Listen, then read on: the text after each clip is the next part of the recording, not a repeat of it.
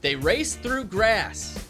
Come on, Catano! Over obstacles. Here you go, Nat. And even climb stairs. This is the world of cyclocross racing. There's a pretty easy way to describe it. Organized suffering. Manuel Tenorio is the owner of Chicago's Johnny Sprocket's Bike Shop. He's also the manager of its cyclocross team, which practices bright and early on Tuesday mornings. It's a form of bike racing that takes place on usually on a close course on park ground.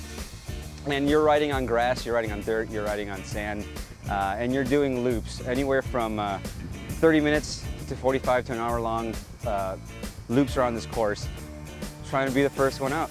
So right now they're jumping over an obstacle there. You actually have to get off your bike and carry your bike at times. That's one of the big things. You're doing a little bit of cross training.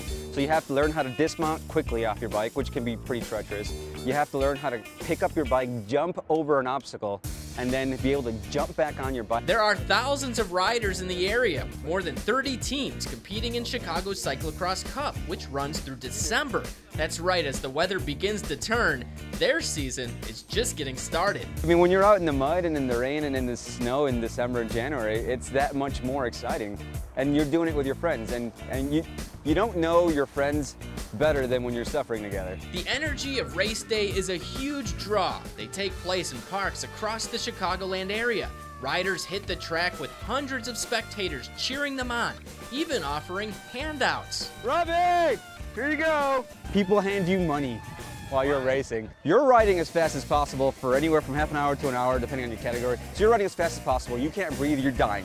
You want to stop. And at the same time, there's somebody handing you money. So the challenge is trying to get that money or that beer or whatever it is. But the items themselves are not the incentive. It's the crowd cheering. That's what you're going for. Next time you get a 5.